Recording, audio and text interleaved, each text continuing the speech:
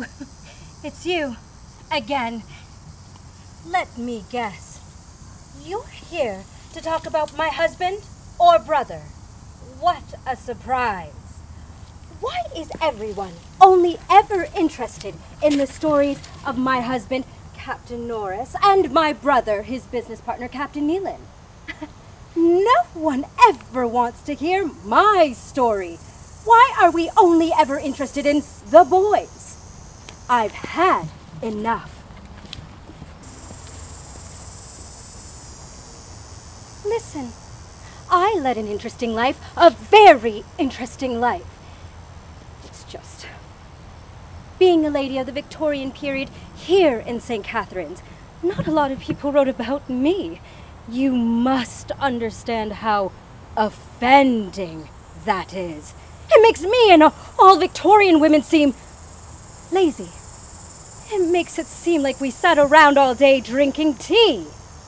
Well, we had lots of things to do, and just because historians and academics and journalists didn't write about us in their books or papers or letters doesn't mean we weren't hard workers. They were only ever interested in James and Sylvester's endeavors. Here, a Toronto Globe article written in 1881 about James.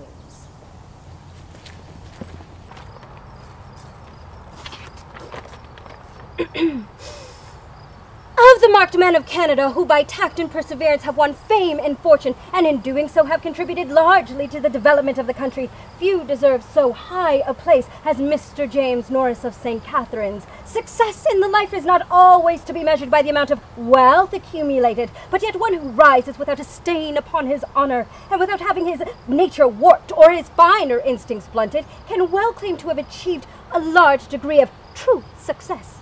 Not that the life of the subject of this notice has been attended with usual difficulties, for it has not, but that the face may have been due chiefly to the combination of the self-reliant spirit, the faithful discharge of the duties of a lowly position, the enterprise and determination to succeed, the unblemished confidence begetting integrity, and the good judgment which knew how to grasp the skits of happy chance, which we exhibited in uncommon measure in Mr. Norris. How could one possibly compete with that? Your husband is one of few who deserve so high a place in the development of our country.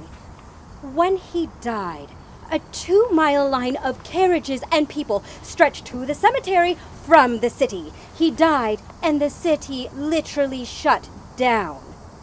His funeral was on a Tuesday at 3 p.m. All the merchants in the city decided to close their respective places of business for the afternoon.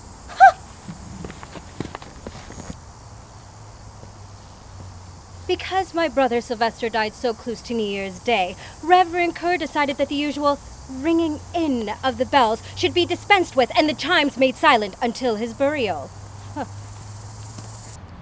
I remember when Sylvester first talked to me about his new friend, James Norris, whom he met in 1848 in Port Dalhousie aboard a schooner in dock. The two young sailors formed a liking for each other, which was cemented in the 2 years they spent sailing together on the same vessel. When Sylvester introduced me to James, I was very impressed. How could I not be? James and I were married soon after. I remember one night, I was finishing up the washing up after dinner with Sylvester. The two of them were sitting on the doorstep, as it was too hot in the house. They were talking about buying up their own ships and doing the runs themselves instead of for other captains.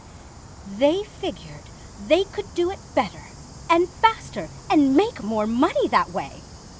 So they entered into a verbal agreement and with their few $100 went to Mr. Scicluna to purchase a vessel. He trusted them to pay him the rest of the money when they had it. But I was there, too. Where am I in the story? That's right, washing dishes. Eventually, James said he was interested in serving in Parliament. The boys agreed that they had a successful run in business, but that dissolving the partnership would be for the best. They focused on their families, and James worked on getting elected. He was sent to Ottawa in 1874 and did some great work. Around the same time, my brother Sylvester was elected into our provincial parliament. He served in office until 1886.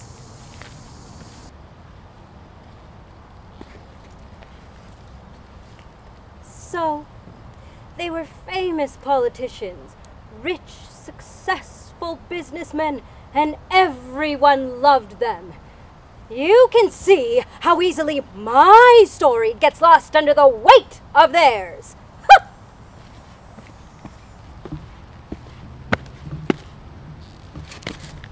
Next time, we talk about me, and only me. Got it?